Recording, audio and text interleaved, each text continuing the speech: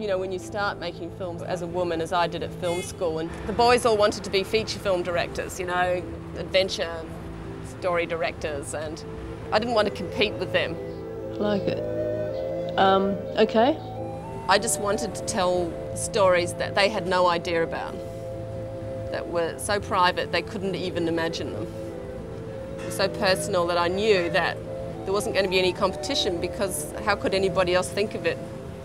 The ideas were so peculiar to me.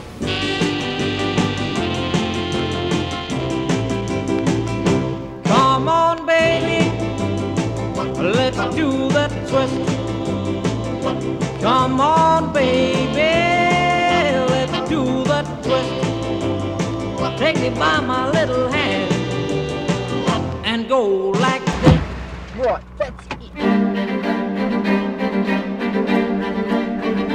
I think the whole process of filmmaking is so completely mysterious that I want to be talking about a dream that I had. Jan and I were sitting on a sort of muddy road on a plank, as if we were expecting to be going down the road. And to our great surprise, nothing was happening. We were just sitting there. And then somebody came along and they said, "What are you doing?" He said, "Well, we're trying to go down the road." I said, "But it's not going to happen. You need wheels." "You're right, it's just a plank." "Of course we do, we need wheels." "Okay."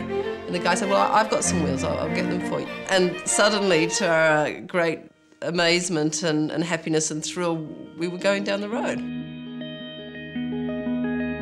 Well, for me, the moral of the story is that it's this mysterious sense of purpose.